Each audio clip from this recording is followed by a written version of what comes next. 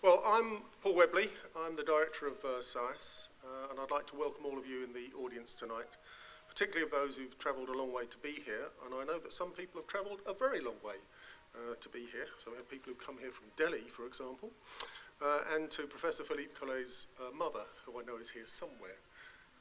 So, welcome. I was told that you haven't actually seen your son lecture.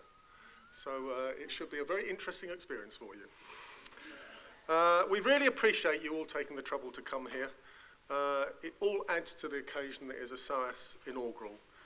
It's a ceremony, it's a rite de passage for the speaker, although I've been told that he was also not telling people that he'd been promoted to professor. So maybe he needs a rite de passage to convince him that he is a professor now. It's a celebration and it's an enjoyable intellectual event for the whole SOAS community. Now, to make sure it's an enjoyable event, can I ask you please to turn off your mobile phones? That's something I invariably get wrong myself, so let's just do that. My problem's not normally turning it off, it's remembering to turn it back on again afterwards. Okay, right, there we go. And I'm always told that I should tell you where the fire exits are, and not very surprisingly, they're the exits that say fire exit. Now, I'm very pleased to welcome you to this particular inaugural lecture. It's the third inaugural this academic session. We've got a long tradition at SOAS of serious expertise in water. But to my shame, I know little of Philippe Cullet's work, so I'm really looking forward to hearing more about water law reforms in India and the opportunities and apprehensions these are engendering. Professor Cullet will be introduced by Dr. Usha Ramanathan. She's an internationally recognised expert on law and poverty. She studied law at Madras University, the University of Nagpur, and Delhi University, and she's a research fellow at the Centre for the Study of Developing Societies. She's also South Asia editor of the Law, Environment and Development Journal. She's co-edited 2 books with Philippe Cullet, and she's also written with him, so I can't think of anyone better suited to do the introduction. She's also flown in specially from Delhi to do this introduction, so thank you very much indeed. At the end of the vote of thanks will be given by Professor Andreas Philippopoulos of the University of Westminster. Andreas read law in Thessaloniki, Greece, as well as many other European cities, as far as I can see. Completed his LMM at King's and his PhD at Birkbeck. He's written widely in the areas of environmental law, human rights, and postmodern jurisprudence. He's the co-director of the Westminster International Law and Theory Centre. And I should tell you that just before the inaugural, he came in dressed completely differently and had to get changed because he'd be doing some interesting event involving place and law that meant he had to dress comfortably. I suggest we all ask him about it in the reception afterwards. When we finish that, there will be a reception upstairs in the Brunei Gallery Brunei Gallery suite to which you're all invited.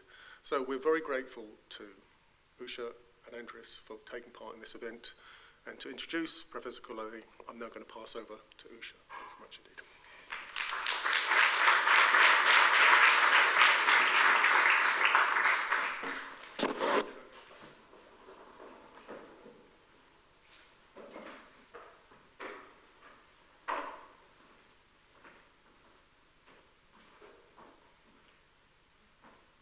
This is really a signal honor.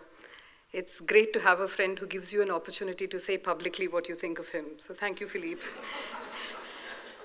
And I know that reaching the position of professor takes years of hard work, and I suspect he did that so that I would have this moment.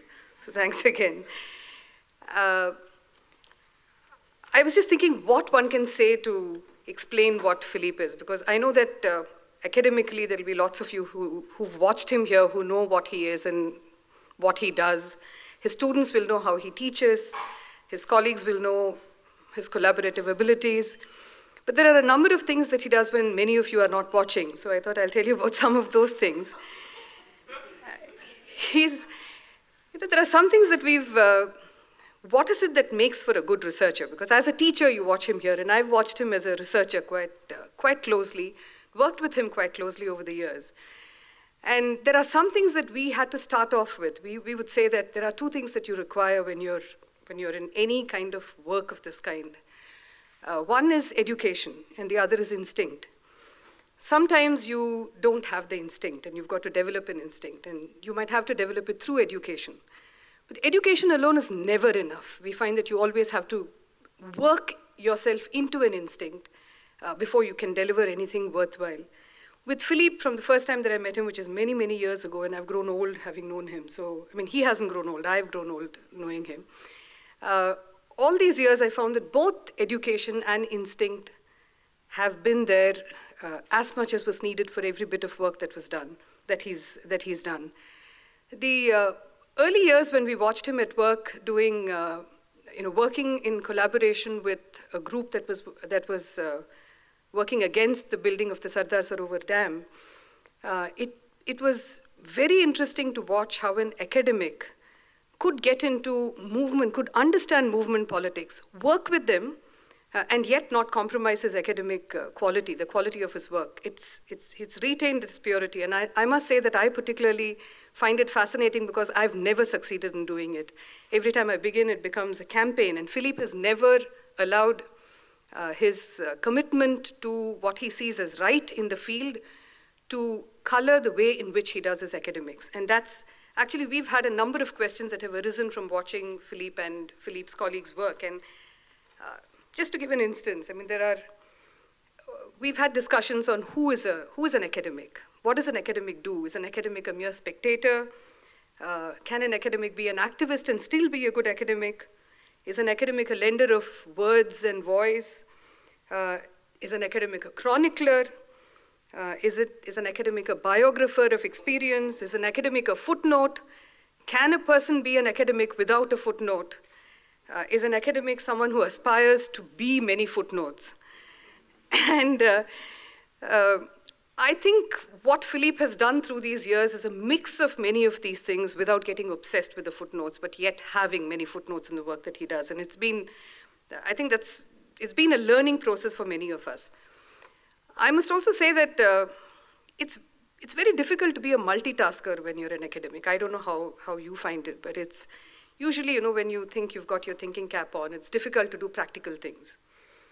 With Philippe, it's never been a problem. And I think maybe the most scary thing for me to watch was to watch him write the book that he did on intellectual property. There was this window, and you could see the sun rise and the moon rise through that window. And he sat at a table from where you could see the sun and the moon rise at different parts of the day, times of the day, of course. And he would get up every once in a while to go into the kitchen to make the dessert for the evening. And in between, he finished a book. And it's the first book on intellectual property that we had in Indian academia. It was accessible in terms of readability, and it was written between desserts. So that kind of tells you what Philippe is. I must also let you into a little secret for those who don't know, that he makes the best chocolate cake in the world. So if apart from reading his books, if you want something more, you know where to go. There is, it's not very easy to work in another country when you may get viewed as a foreigner very often, and you keep going there, and the new people who meet you still think you're a foreigner. Philippe speaks Hindi with ease, and he understands all the Hindi that there is to understand. But it's always, I've watched him learning patience. He's not a very patient chap, but he's had to learn his patience every time somebody comes up to him and tries being kind to him because he's a foreigner who doesn't understand what's happening around him. And he could explain to them the politics of the place.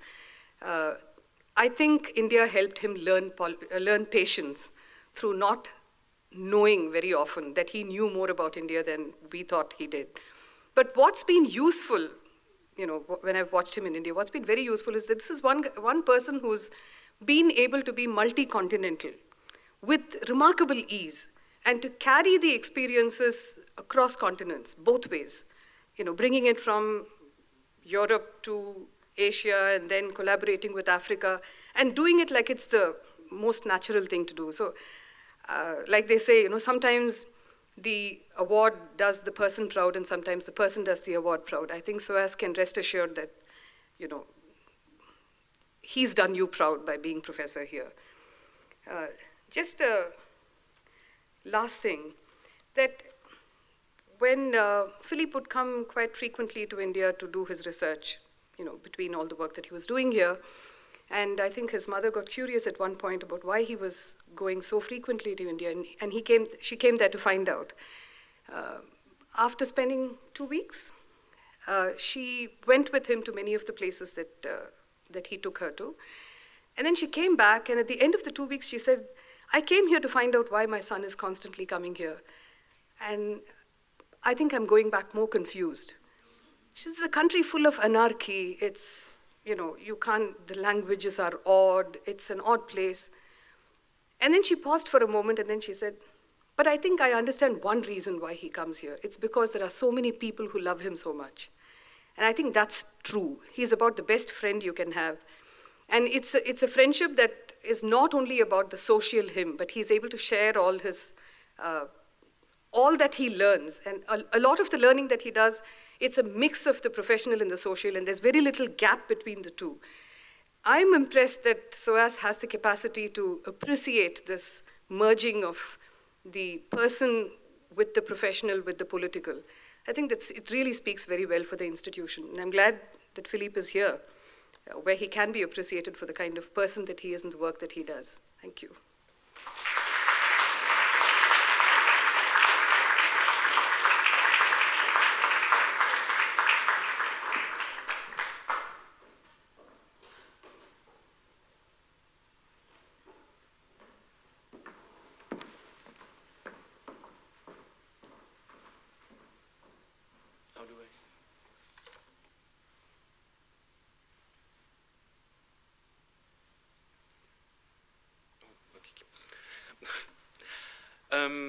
Thank you very much, all of you, for being here. Thank you to the people of the stage, or people who are robed like me, okay, who are probably better robed than me, it seems. But before I forget, one person that also needs to be thanked is Payal, who is hiding somewhere behind here for organizing this event, for robing me as well. So that doesn't seem to, maybe it won't last the whole lecture. And as we were just discussing, I just discovered that I chose the right university for doing my PhD because I have a nicer robe than some of the other people on the stage. I didn't know that until today. Okay, beyond that, when I was asked to do this lecture, I was told I had to find something which was suitable for a mixed audience, for people working on water, people working on law, people who might not be working on anything at all related to what I do. And okay, I chose water for a variety of reasons, so I'll just start by explaining that in 2 seconds. First of all, I hope that we can all relate to water, because water is, after all, something that concerns us directly on a daily basis, even though I understand that the kind of concerns that we have here have nothing to do with the kind of concerns that I'm going to talk about in a little bit more detail in India. It's definitely not staying. Secondly, and while I know there's some people in the audience who are very much within that field, there has been a lot of work on water, including in India, in various spheres, but it so happens that there has been very little work on water law. That's true at the international level. It's much more true in India, where there has really been virtually no work happening for a long time. And that's where I'll bring back Usha into the picture, because I also need to say my 2 bits about Usha. The reason why Usha is here and the reason why it made a lot of sense for her to be here is not just because she's seen me growing up, in a sense, for many years, academically and otherwise.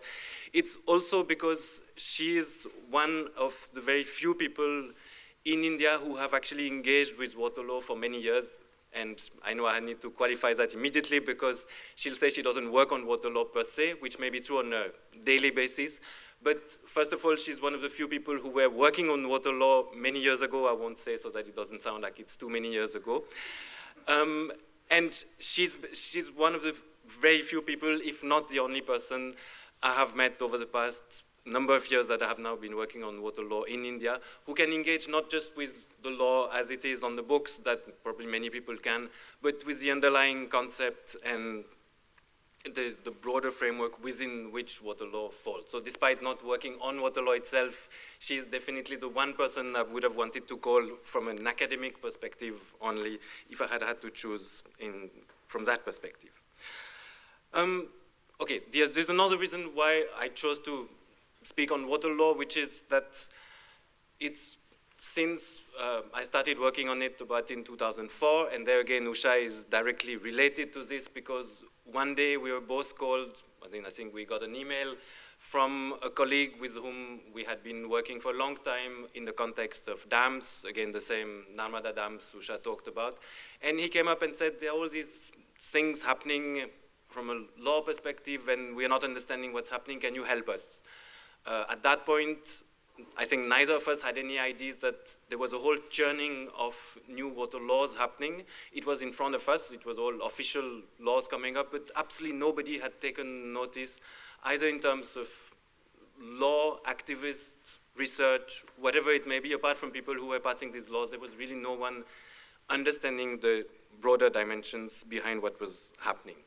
So since I started that work, completely by chance in a sense, it has had a way of taking over my life, and I guess by now, I think Usha keeps joking that I work water law and I dream water law at night, that it's a good sign that I don't dream water law at night, but it's more or less reached that stage where, because there are so few people working on water law, it seems that given the number of issues that are taking place, there is more and more of a demand for doing more work in that field, so that's kind of what's happened. That's one of the reasons why I guess I chose also to talk about this today. Now, lastly, before I move on, I just also wanted to make the connection with SOAS in the sense that the kind of work I'm presenting to you is, in a sense, a reflection of my own understanding of what SOAS is. And the reason why that's happened is for two reasons. One of them, okay, that wasn't mentioned earlier, but I just mentioned it to make the link. The reason why I first went to India, the first time I went to India, is because I did a master here, and the only thing I heard about was India, so one fine day I decided to go to India. So that's how I first put my finger into the country. So it was really directly related to my experience at SOAS. And it's also the same time I spent at SOAS in the first place, which taught me that despite the fact that I had done a law degree in Switzerland, which really didn't look like there was any prospect for doing anything with law in the future, it's when I came here that I realized that there was indeed a lot I could do without necessarily having to go and look for another field to expand my horizons. So in effect, hopefully what I'm talking about tonight is really the reflection of the changes that were brought about by SOAS and my SOAS experience as a student, though obviously I'm sure that's been changed a lot in the meantime. Okay, so water law, that's something which is an experience indirectly for all of us on a daily basis. It's first of all drinking water, that's obvious. In India, it's a struggle for the overwhelming majority of the people on a daily basis, specifically for the overwhelming majority of women. But even for the small percentage of the population within urban areas that has access to piped water supply, water is still a concern, even though a more distant concern, because supply is not assured on a daily basis to the extent that one might want. So in a sense, water as in the sense of drinking water is a concern, not in the same ways that we understand here, and so a much more direct concern. It's also a concern when moving to a broader scale in terms of environmental issues, because water pollution or environmental pollution that has impacts on water ecosystems is increasingly becoming an issue that affects people in their daily lives, maybe first of all farmers, but a much broader range of people as well.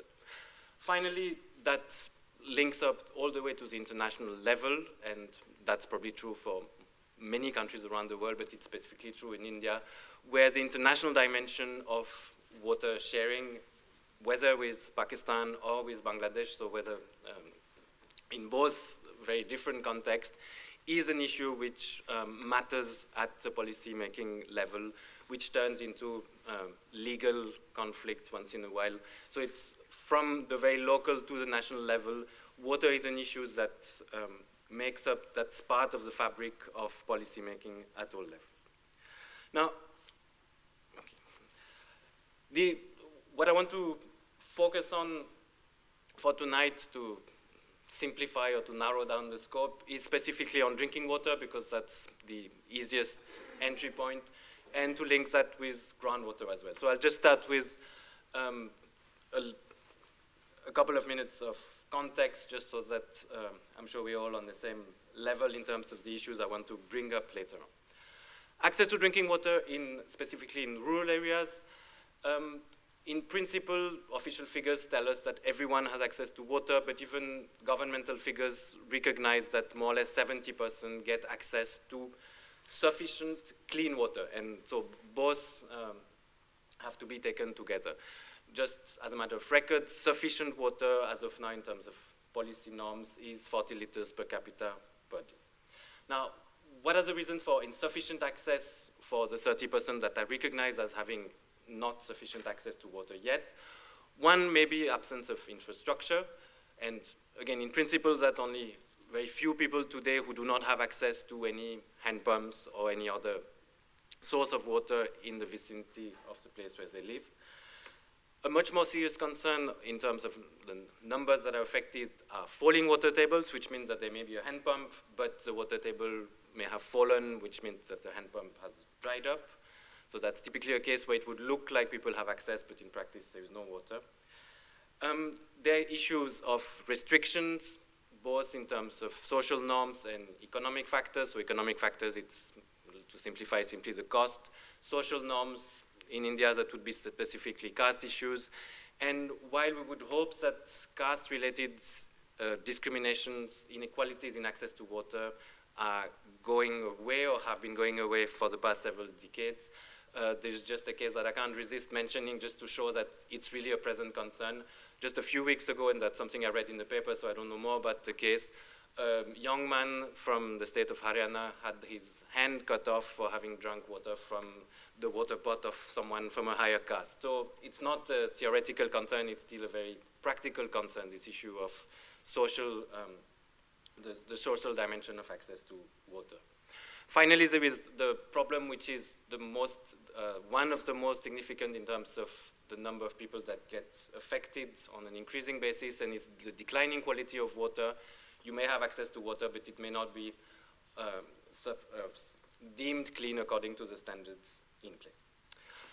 The other factors I want to mention at the outset is that there are issues of lack of access that are caused by insufficient availability of water, but particularly in terms of drinking water, there is no question of an actual physical scarcity of water. Drinking water only takes between 5 and 10, figures one sees usually as 7% of overall water consumption.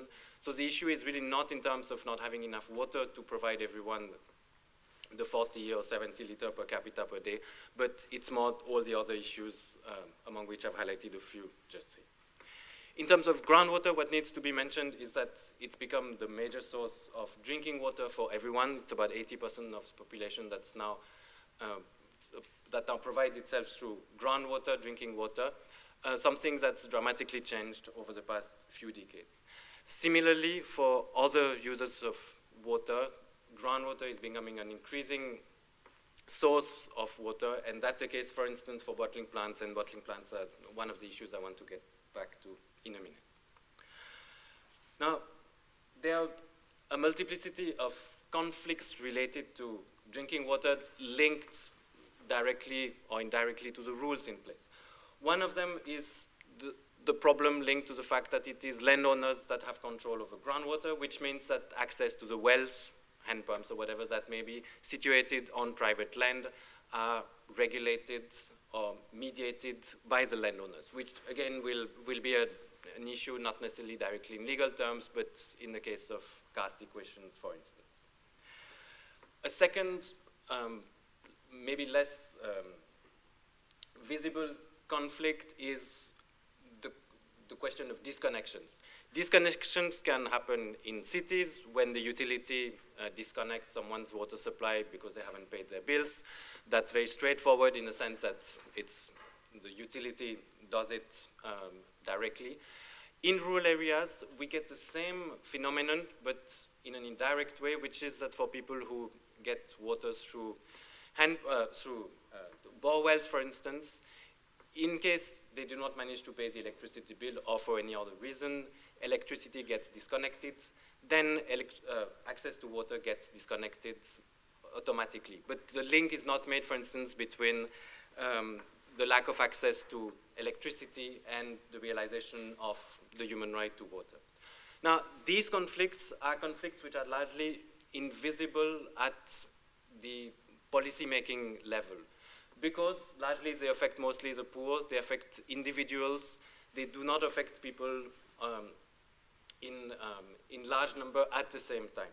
So these are the conflicts in effect that are the most interesting, and that are the one I want to bring out to you, because they're the ones that do not get discussed either academically or in policy terms.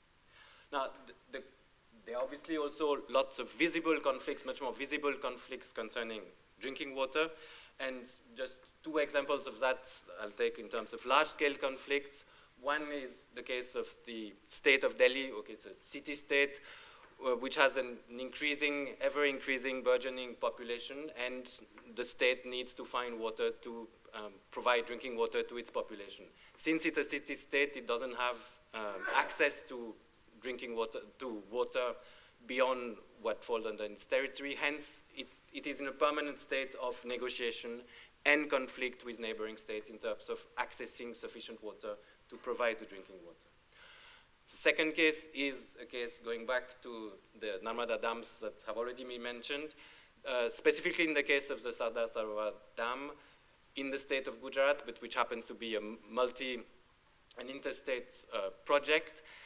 The rationale for the dam has been evolving over time. At this point, one of the main justification for the dam is the provision of drinking water to hundreds of villages in the drier part of the state of Gujarat. What's interesting here is that all the conflicts related to the dam, and there have been many over many years, from displacement-related issues, probably 300,000 to 400,000 people displaced by the dam, to all the environmental impacts, all of that, in a sense, comes into the issue of drinking water, because the main rationale, in a sense, or the best rationale that has been found by the government at this point is the provision of drinking water. So we can make the link very directly with these formal, very visible conflicts as well. But so these ones have been acknowledged, these ones have been debated in the media, in academic literature and so on, which is why for today I'm focusing more on the less visible conflicts. The rest of the time I want to keep you here tonight, I'll try to focus on two different examples to try and bring it to a more specific level. The first one I want to take is drinking water supply in rural areas, which will help me illustrating the kind of policy changes that have taken place over the past 2 decades. And again, that's an example of invisible conflict, in the sense that the conflicts that arise at the local level in terms of access to water to a specific well, for instance, are not things which are actually discussed specifically either at the state or national level from a policy or law perspective. The second case is an example of a more visible conflict, which is industrial use of groundwater, specifically in the case of a Coca-Cola bottling plant in the state of Kerala. This conflict has been mediated by various organs of the state. There's been a movement against the bottling plant, but there have also been intervention by the courts, by the state governments. And that kind of conflict shows us the potential helps us understand the kind of links that exist between industrial use of groundwater, drinking water, environmental aspects, agricultural aspects, and as well in the specific case I want to mention, health-related concerns. So in a sense that brings in a much broader set of issues. The first example that I'm taking refers to the now 15-year-long policy changes that have been taking place for drinking water in rural areas. The title of this slide is called Swajal Dhara with a dash in between. The reason for that is because there was first a pilot project of the World Bank in the late 1990s, which was called the Swajal Project, and that was then turned into national policy from 2002-2008 in the form of something called the Swajal Dhara Guidelines. But the policy principles underlying both are more or less the same, and that's why I want to discuss them in one go. In a sense, that helps us explain a whole decade of changes. So what is it that the Swajal Dhara schemes, the project implemented looked like? Okay, now it's something we've moved beyond that at this point, but it explains where we are today. First of all, the proposal was that it is the users themselves that should determine what kind of drinking water schemes they wanted to implement in for their own use. So it's not for their village, because it wasn't for the whole village, it was for themselves. That was done in the name of increasing the participation of users to the drinking water schemes, again, on the assumption that drinking water is something that concerns everyone very directly. Now, the first problem to highlight is that the user group was in principle to be chosen by the village assemblies. That means a meeting of the whole village. In practice, at least in all the visits I've been able to do, it was always self-selection, a group of people coming together and realizing that there was something to do, that there was a new project opportunity to be implemented. So, in other words, there was hardly ever any women to start with on the committees, because it was usually the more powerful men of the village that were coming together to decide on the scheme, just one element of the problem. The choices by the users means that there was no allocation by the state, so in a sense there was no planning of the schemes in terms of deciding which villages were the neediest villages at that point, or which were the people within one village that were most in need of getting access to new water infrastructures. In case, for instance, there could have been hand pumps in certain parts of the village, but not others. That could have been planned, but the whole idea of these schemes was to let users themselves demand in policy terms what they wanted. The broader underlying proposal behind this was that the government should limit itself to the formulation of policy aims and then restrict itself to monitoring and evaluating. Note here, no enforcement of any policy proposals. Enforcement was left to be at the local level. So in other words, it's a government withdrawal from some of the functions it had been performing over time. Now, the user group choice of schemes was not in a vacuum. Obviously, the government is still there to provide the policy framework. That, again, immediately reminds us that the government withdrawing is not withdrawing entirely, but is withdrawing in part. So that was linked to certain norms. The first one of them, and one of the most significant, was the willingness to pay of users, which means that users could decide on whatever scheme they wanted, but they had to pay 10% of the capital cost at the outset, before the implementation of the project, and they were made to pay full cost of the operation, the maintenance, and anything related to the replacement. Let's say if the engine failed, the replacement cost would need to be borne by the villages. Now, what has that meant in practice? In practice, that has meant that water under these schemes is only provided to people who pay the 10% contribution capital cost in the first place. So everyone else is by definition excluded. That's how the scheme works. The problem is that in practice, that means that the poor are excluded, and in parts of the country where villages are made of different hamlets, then the hamlets that contain mostly a poor population, which will happen in many cases to be also down in the caste equation. So for instance, Dalit hamlets will largely be excluded from the scheme at the outset. So it's not a question of the scheme not being unequal or equal, it's just funded on principles which dismiss certain people at the outset. Second thing is that the choice of scheme was free. completely free in principle, but in practice, there has been a strong emphasis on individual piped connections instead of the usual hand pumps that have been put in most villages for many years by now by the government. So in a sense, what this does is that this increases the cost of building the scheme. That increases the 10% contribution that people have to give. That's one thing, but so if you take that decision at the outset, it's fine.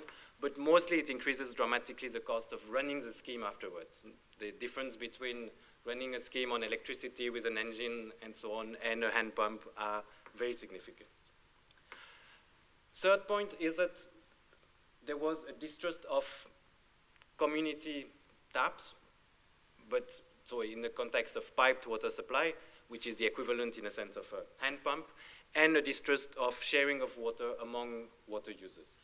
Now, in practice, what this meant is that, at least in the context of the SWAJAL project, the early pilot project for which we have a longer time period to see what has happened on the ground, community taps were always installed in the first place. People were told that there was a need to provide both for individual and for individual connections and to the rest of the village.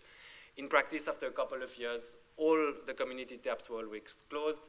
The reason given by the committee overseeing the project, so those users, those so-called users, was always the same, which was that the villagers, the other villages, the community had not paid whatever they were supposed to pay, hence eventually they had cut off the supply.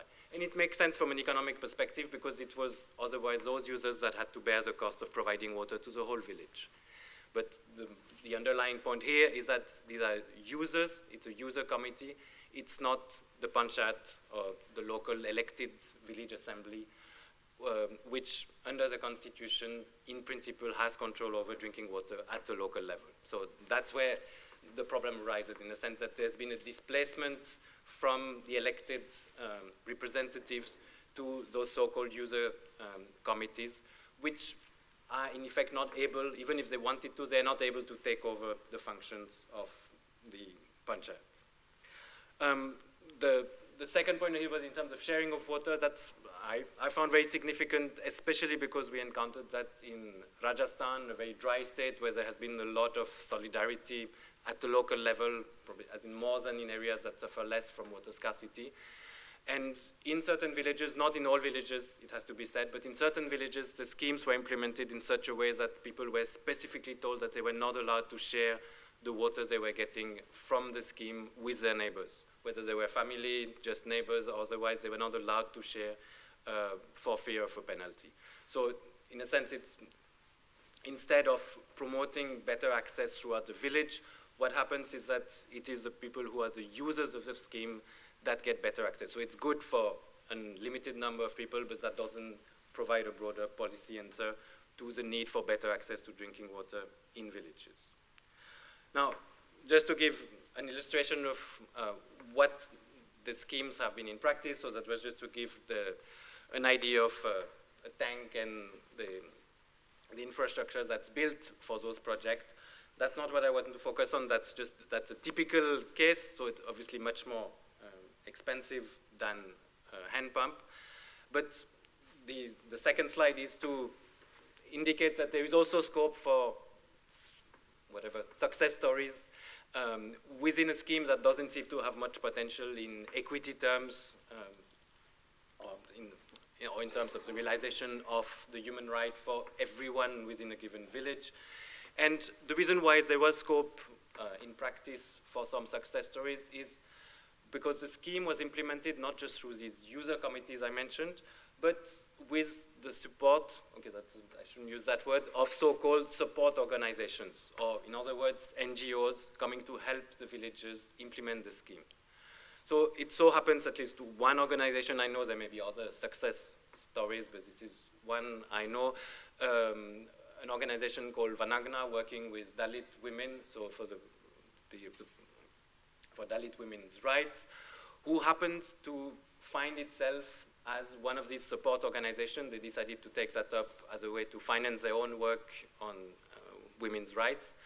And they realized that there was potential to do something with this, and the picture of this closed well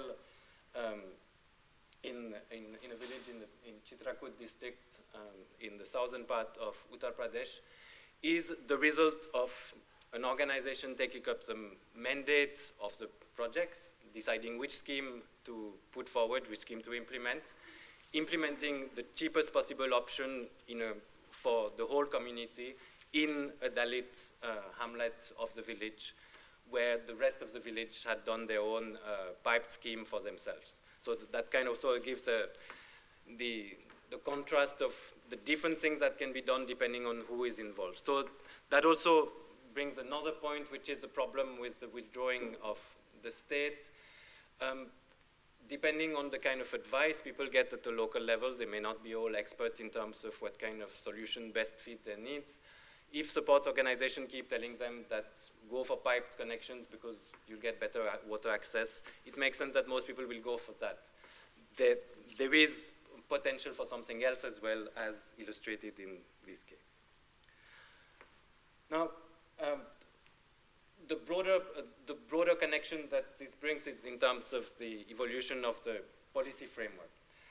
The emphasis on individual connection has the impact, obviously, of sidelining the importance of hand pumps. In the first place, this doesn't do anything to anyone, because for the people who do not benefit from the new schemes, they still have access to the existing infrastructure through which they have been accessing water. The understanding being that everyone has access to some water if they're alive. So in the first place, there is no issue per se, but the problem comes with the withdrawal of the state from operation and maintenance costs, which means that the hand pumps from now on, okay, that's been a bit a staggered implementation, but in principle it's been implemented for the past few years. From now on, the government is not supposed to chip in for the maintenance of existing infrastructure. So once a hand pump fails, that means the villagers have to pay for its repair. So that's the first level of the first policy issue that arises. Now we've moved, in a sense, many steps forward with a strategic plan for 2011-2022, which proposes a virtual phase out of hand pumps by saying that we should move from 90% reliance on hand pumps today to 10% by 2022. And that will be made up through increased reliance on individual connections. So whatever I was explaining in terms of the specific projects at the local level and the kind of pilot projects there has, in fact, feeds into a much broader policy framework. But there is obviously no, I shouldn't say obviously, but there is no discussion of what kind of policy framework is implemented at the local level and the way in which the government thinks about moving forward in the longer term.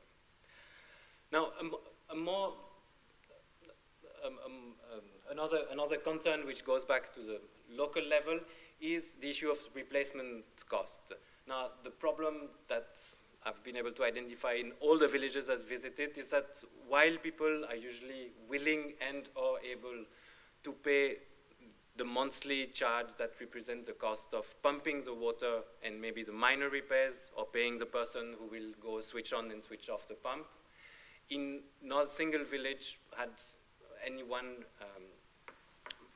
thought about, as in not invested into a fund that would be able to pay for a major repair. And so what happens when there is a major repair needed is always that the scheme ends up being disused. So these schemes where the replacement costs are to be borne by the users in practice do not work because the money is not there at the local level, and there is no planning in terms of policy planning at the local level to make sure that these are sustainable scheme in terms of the long term. I've already mentioned that the user committees are not were not directly part of the Panchayat. What I want to emphasize here is that this was something which was really obvious in terms of being not particularly within the legal framework. So in the meantime, that means over the past decade, the user committees have increasingly been brought back within the Panchayat system. But what's interesting is that we now have, at least in certain states, a scheme whereby the Panchayat, so again, the elected village body, has a water committee. And to that, you append a certain numbers of so-called users, who are individuals who have usually been part of these paying schemes, who get appended to the existing democratically elected committee as additional members. So in a sense, it's a kind of a dilution of the governance framework that exists that's been implemented over time. Last point in terms of the practical implications of the kind of policies that are being implemented is that when the government withdraws, it not only withdraws from provision of water services, but it also withdraws from adjudicating any disputes that may arise as a result of the new scheme. So in a sense, however bad accountability was earlier, and there were obviously huge problems with accountability through the public sector, now the problems that we're facing is that that layer of accountability has simply been withdrawn, and people are left to fend for themselves at the local level. So in a sense, what we get here as kind of gaps in the legal and policy frameworks, which people can fill at the local level if they so want, if they so manage, but the state itself decide not to get involved anymore at any level. Now, just briefly to put that into the broader picture, I won't go into the detail of these various policy documents I've put here on the slide. There has been, over the past 15 years, a stream of policy reforms that have been proposed in the form of policy documents, administrative directions, or pilot project, as the first, it started with a pilot project. What is important to note here is the fact that, okay, it's been a mix of national and international agencies working together in a sense on a similar set of principles, which is not what we would expect, because we are always told that water is a local issue that reflects local concern, hence the principles for any reforms that would be implemented should be along the lines of something that is very much driven by local concerns. And so that's one of the issues. And the second issue is the fact that the pace of the reform, the pace of change has increased dramatically. And that's borne out by the documents. There are more documents than this, but the ones I've highlighted here. While the changes started slowly, in a sense, in the late 1990s and early parts of the last decades, in just the past 4 years, we've had two major new policy frameworks being thrown at the country, as in all the states, in a sense, which still build on the same principles that were introduced in the 1990s, but takes them, in a sense, it's fast-forwarding the implementation throughout the country. Now, the issue here is that these reforms have been entirely driven by the executive, and there has been absolutely no input from either the legislative assemblies at the state level or parliament at the national level. That is, in a sense, the biggest problem that needs to be highlighted from this slide, because water being recognized as a fundamental right or human right, one would expect that one of the first tasks of legislative assemblies or the legislature in general would be to address issues related to drinking water. Interestingly, there has been a lot of water law reform in the country, in India over the past 10, 15 years. None of them have directly addressed drinking water, at least none in the sense of the nitty-gritty that I've tried to highlight here. The only thing that we have is all these policy documents, largely at the national level. And these documents have neither been discussed or debated in the legislature, nor been widely debated either at the state or national level. So in a sense, these are really things coming out of the executive at a rapid pace without a process of policy change being discussed and debated at any particular level. As far as the local level is concerned, it's very clear that people are not part of the discussions concerning policy changes. They understand policy changes when they reach them in the form of these specific projects that come in with a given set of principles. At that point, they can react and relate to the policy changes, but there is nothing beyond the actual implementation of the policy. Now, let me turn to the second example, which is the Coca-Cola bottling plant in Plachimada, which is now a case which has been discussed widely throughout India and internationally. It's one of many bottling plants for soft drinks and bottled water. What's interesting is that we are talking bottled water, hence we're also talking drinking water at some level. It's a plant which started production in 2000, having received all the necessary clearances. But maybe the reason why it's more interesting for our purposes than other similar bottling plants in India or maybe elsewhere in the world is because in Kerala, the framework for decentralization has been relatively better implemented, at least up to a certain extent. And the panchayat in that case, or the village assembly, had the right at that point to issue the license and decide on the renewal or non-renewal of the license for the bottling plant, which is not something that can be said for the whole country. So in a sense, it's a very positive development where a local village assembly can decide on what should happen in terms of industrial development, not just in terms of actual drinking water supply to people. Now, what happened from 2000 to 2003 is that there was an increasing number of controversies, villagers starting being happy, especially the farmers, the neighboring farmers around the bottling plant, and eventually the panchayat decided not to renew the license. What this has led to over the past decades, 9, 10 years, is a strong campaign that has been maintained by people of the area. But okay, the campaign that would be is that there are campaigns against, let's say, various other bottling plants for the kind of problems that I'm going to highlight. So that's not the specificity. The specificity is that this has also been litigated in first the High Court, twice in the High Court, and now it's pending in the Supreme Court. And the state government, that is the government of Kerala, has also been very active in trying to find solution to this conflict at its own level. And I'll get back to that in a second, because in a sense, the problems that are highlighted here is that the different organs of the state at their own different levels have all tried to pitch in and address different aspects of the dispute. Now, first of all, what are the issues arising in the context of this Plachimada bottling plant? First, there is an issue of access to drinking water, linked also to health, concerning the diminishing water quality in the area, and the falling water table, which has affected access to drinking water for people living nearby. Secondly, there are environmental issues, and that's another reason why this case is particularly significant, which we may not find everywhere else, because for some reasons which are not completely clear yet, the owners of the plant decided that the sludge, as in the waste created by the process of making the soft drinks, was something which they could give to farmers under the guise of manure.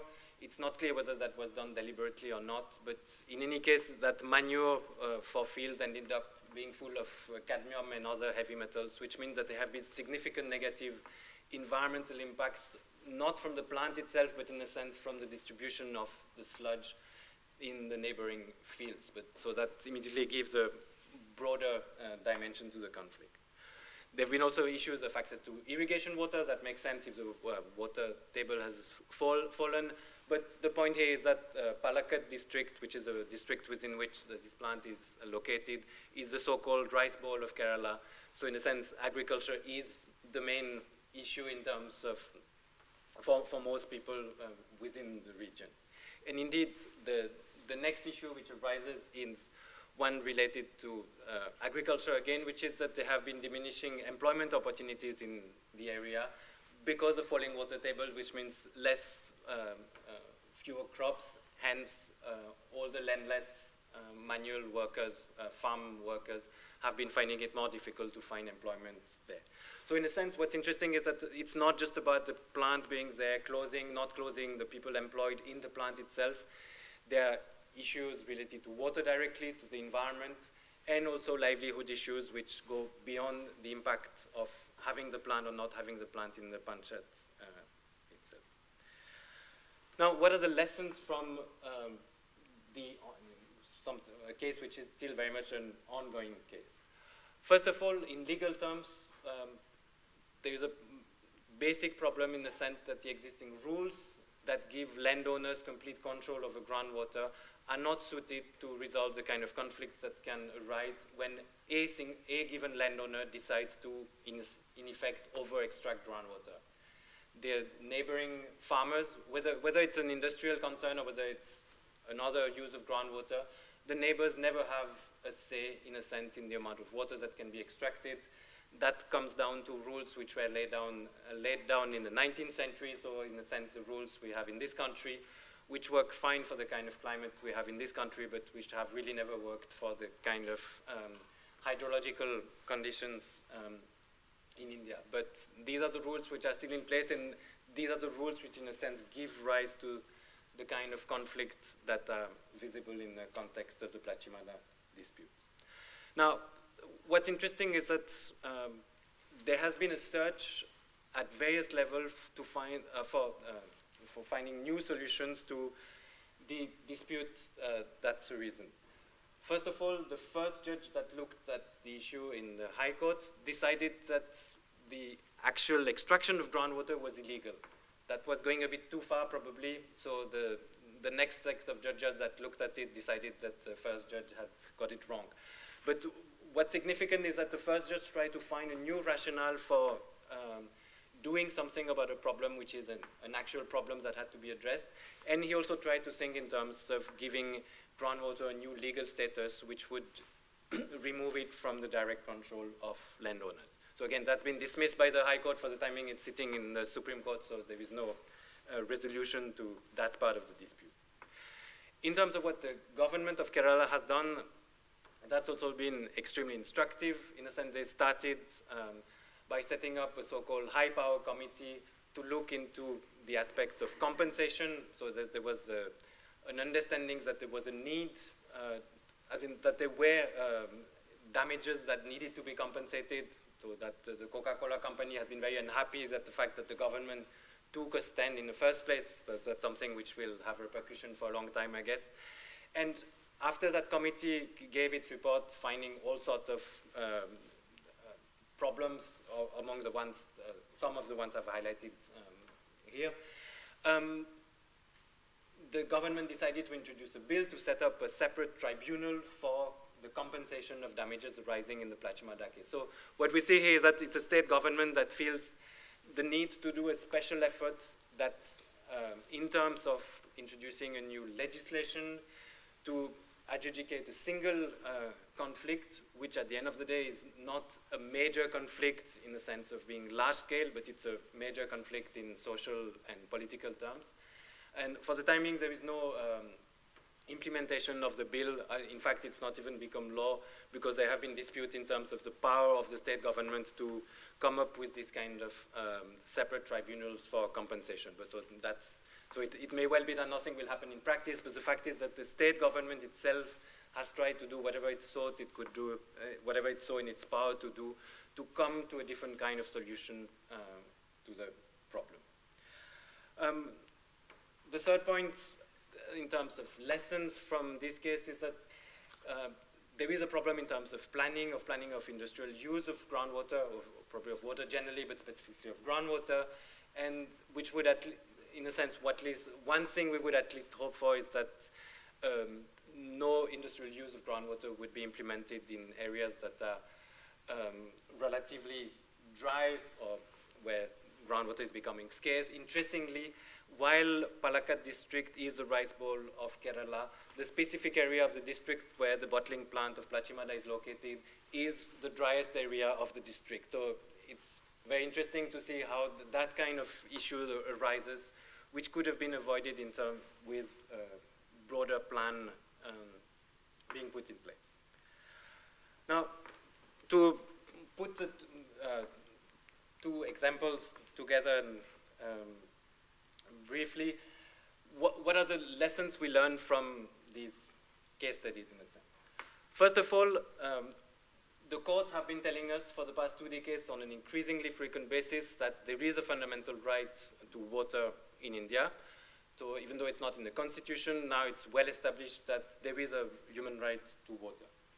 In practice, the actual practice of the government either in terms of policy documents, in terms of what's implemented at the local level, so in specific villages, is that water is seen as a basic need, and that really is the difference between a human right and a basic need needs to be emphasized here, and a basic need rather than a social right. So there is even one policy document which specifically admonishes the people of India for having misunderstood water as being a social right rather than an economic and basic need. So that we have it in written form. Second point is that all these drinking water reforms, as I mentioned, have been done without any legislative input. The problem is that means that in terms of the regulation of drinking water, there is no legislation that allocates rights and obligations of water utilities, of providers of water at any level on a broad scale. Similarly, there is no legislation that specifically sets down any quality for drinking water. There are standards that exist, but they are not referred to in any legislative framework. Now, the problem is the following, in the sense that as long as the government was providing water for everyone and implementing everything, it was understood, for instance, that the quality standards that had been put out in the public domain, though not binding, would be the standards that the government would implement, and at worst, they could be held accountable for not meeting those standards, if not in a court of law, but at least in policy and political terms. Now, when we are moving towards provision of water through other actors, whether the private sector or just individual contractors, there is an absolute need to have some standard in place, because otherwise there is a complete vacuum which cannot be remedied by people in terms of their own access to water. Now, I just mentioned it, but I haven't really mentioned it until now. One of the issues that arises was the underlying issues of all these reforms is whether we are moving towards privatization of water services. That's indeed one of the biggest debate in terms of water, but interestingly not in terms of water law. So the first thing to mention here is that the laws in place in India neither prohibit nor contribute to the privatization of water services. In a sense, they're completely neutral. They were all worded in such a way that you could do whatever you want. So it's not that the law itself pushes or pulls in one specific direction. However, what we see through the policy documents, so again, it's not the law, but then it's the policies that drives the changes, is that there is indeed a push which is increasingly visible, even though privatization is not being pushed as an option per se. So in a sense, it's not anymore privatization per se is good, but it's more privatization through different means or through different, or in piecemeal fashion. In rural areas, the strategic plan that I already mentioned specifically calls for private sector actors to be involved in rural water supplies. That's something completely new. So that's something which, again, one would hope to be seen discussed in the legislature at whichever level that is, rather than just introduced in policy documents. In urban areas, what we see now is that, as opposed to the proposals for so-called big bang privatization of water services, as was implemented firstly or mostly in Latin America in the 1990s, we now have task-specific privatization implemented. That's, for instance, the case in Delhi, where metering, billing, very specific tasks within the water utility have been privatized. And we also see privatization on a geographical basis, in the sense of pilot project in certain specific areas of a city, possibly as a prelude to broader privatization, but possibly also as in terms of simply area-specific privatization. Now, all this talk of either privatization or decentralization or participation by users gives a sense that the state is withdrawing from provision and really limiting itself to a distant regulatory role, again, without getting involved in accountability enforcement at the local level and so on. That withdrawal is, in fact, not the reality. So there is another side to the law and policy debate, and it's one that really needs to be put parallel because it influences probably just as much, if not more, what's actually happening and will happen in practice. So in a sense, the state still very much maintains its presence, but it's in different forms. It's starting to take a different shape and form. And the one easy case to refer to is that so-called proposal for interlinking of rivers. It's a mammoth it's a mammoth project that would build hundreds of major canals and dams to link the different river basins within the country. Now, interestingly, the reason why I'm bringing it here today is because the Supreme Court, that project was mooted quite a long time ago. It was given a kick by the Supreme Court in 2002. In the meantime, given lots of opposition, the state had started to be less prominent in terms of pushing it forward.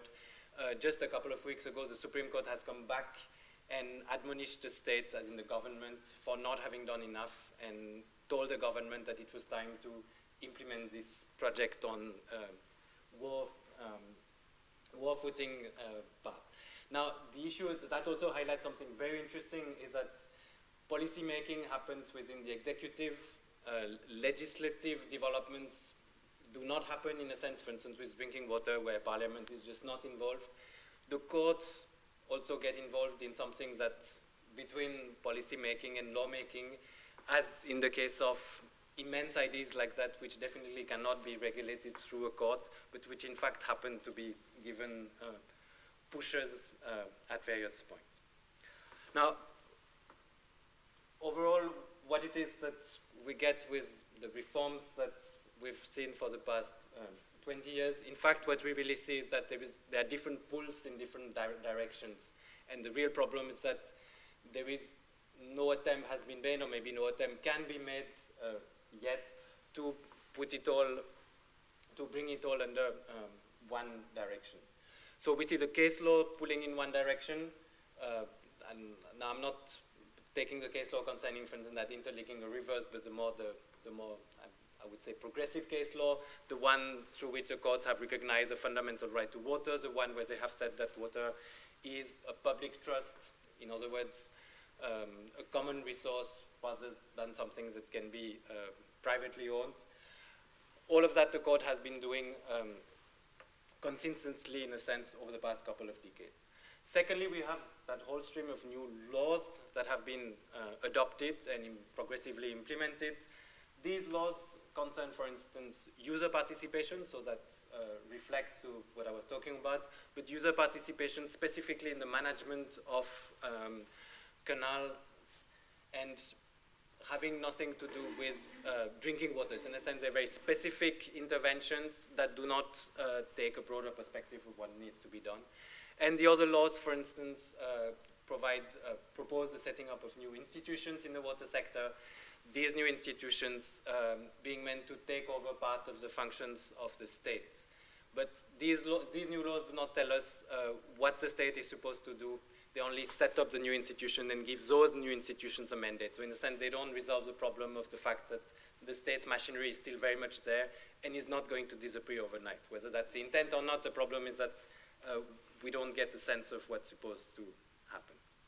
At the end of the day, one of the things that's also visible with these reforms is the diminishing role of the legislature, even though lots of new water laws have been adopted. So in a sense, there are laws in sectors which may or may not be the most important, but definitely the one that's the most important, acknowledged universally, that is drinking water, that one has been left completely untouched. If I can go to my last slide. Where does this lead us for the future? I guess the importance of water in social, political, policy terms is such that water will remain an issue of considerable importance, and there will be attempts to make sure that the current reforms are worked on further down the line. So in terms of providing some of the positives that are rising at this point, the Planning Commission is, for instance, in the midst of an exercise of trying to define a new water strategy for the country, trying to pull some of these different bits and pieces together. the Planning Commission can't do the job by itself, but at least one new initiative in terms of bringing things together. In terms of that privatization issue, which I mentioned again, which is one of the key issues in terms of what's debated in the public domain, what's clear is that water cannot drop out of the policymakers' attention because it is too significant for people on a daily basis. And what we're already seeing is that in urban areas, if not in rural areas where more work needs to be done, there is much more awareness, there is much more contestation also of policy proposals by the government. And that at least generates some sort of a level of debate, even though that may not reach all the way to the higher legislatures and parliaments.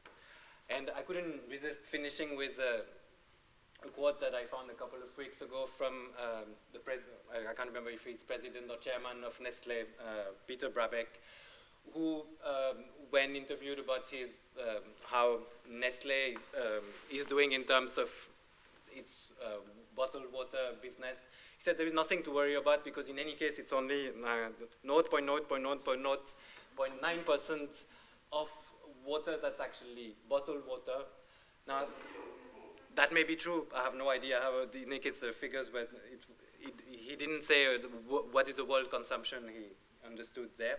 But the point I want to make here is that in that picture from the Plachimada bottling plant, while that may be true, in the future it's clear that it won't be enough for Nestle or maybe Coca-Cola, whichever, I just happened to find this quote, to just assert that the fact of getting into the business of bottled drinking water has no impact on the water sector. In fact, it has. The people of Plachimada, in a sense, have shown that there are ways in which the kind of conflicts that arise can be mediated. That doesn't mean that bottled water, bottling plants should not be set up, but they should be set up under conditions which work both in terms of the water sector in general and the social and livelihood opportunities after that. Thank you very much.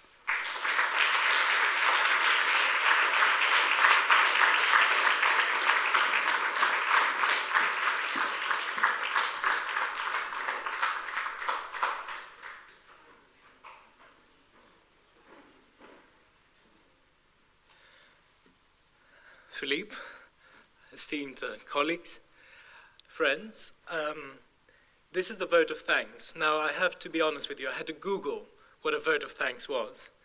And I got all sorts of, as you do when you Google, you get all sorts of different ideas about what a vote of thanks is. I decided to ignore every single one of them. I really take this as an opportunity and indeed a privilege to thank Philippe for this. I can't describe it how wonderfully solid, despite the fact that we kept on talking about liquids here, such a solid delivery, such a wonderful arsenal of knowledge that we just witnessed here. So I just take this, I suppose I think it's an enviable position to actually say that the vote of thanks is essentially a voice that represents all this, the body of people here, that you cannot speak because Philippe was talking ex cathedra, which means we shall take no questions. It's the privilege of the inaugural lecture, and I think we should respect this. But it's me, my responsibility and my privilege indeed to voice, and I'm pretty sure that it's one of the few times where I actually think that I can safely speak for a large number of people that we have to express our deepest thanks to Philippe. And if I may say, Philippe's, you see how Philippe was and how is and how he behaves. Everything about Philippe is modesty, is humbleness. And I cannot tell you how this combination of incredible this incredible self-effacing that goes on with Philippe contrasts with the CV he sent me. My printer ran out of paper. It's small font too. An extraordinary thing, and for this reason, it's all the more humbling, I think, for us to be here. What I saw that Philippe was doing was this, except for the obvious interdisciplinarity of the project, it's something he started with the concept of water as conflict, and we can all sympathize with that. This is what is happening. This is what is going to happen. We know that the world is going to be divided. It's not over religion. It's not over politics. It's actually over water, and it's an extraordinary thing how water seems to be the one thing that bridges the personal, that is the corporeal, our own bodies, with the global. I mean, the other thing is air, of course, but it's harder to stop us from breathing, whereas it's quite easy to give us poisoned water. And what Philippe has managed to do, I think, during this lecture is bring this conflict, and especially the invisibility of the conflict, because that is exactly what Philippe was getting at. He didn't talk, and very specifically, you said, Philippe, that you're not going to talk about the visible conflicts, but you're going to look into the invisibility of the conflict. And what I was reading throughout his marvelous talk is precisely this conflict between, on one hand, what we call law, in the sense of policy, in the sense of regulation, and on the other hand, what might one dare to call justice.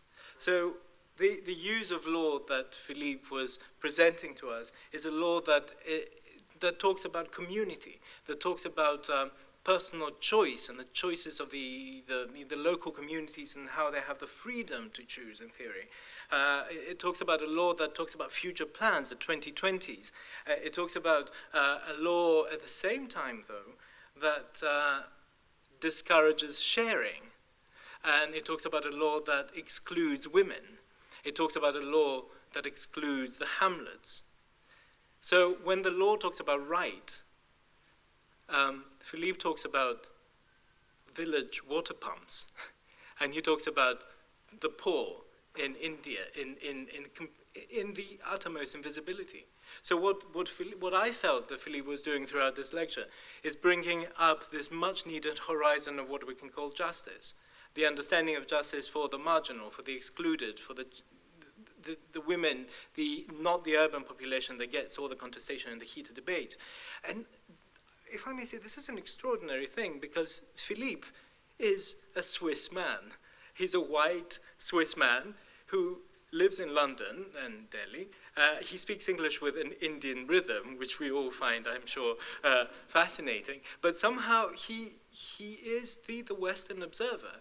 Yet he manages to do that with such an extraordinary modesty and conviction and efficiency. I mean, you could see that there was nothing romanticized about his understanding of India. There was nothing idealizing. He didn't even mention the word justice. I'm the one who keeps on idealizing here. He stuck to law, but it's this struggle of avoiding to be idealistic or avoiding to romanticize that I think Philippe has totally won.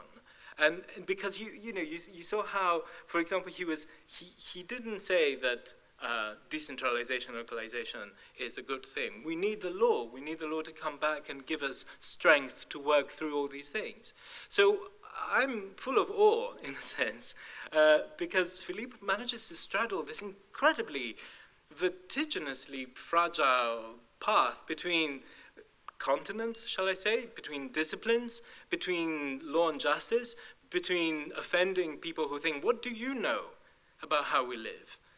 And yet doing it in this, I think, such a convincing and unassuming way. And I think Philippe, to a great extent, performs exactly what he researches. And this is a rare moment of academic honesty, in a way.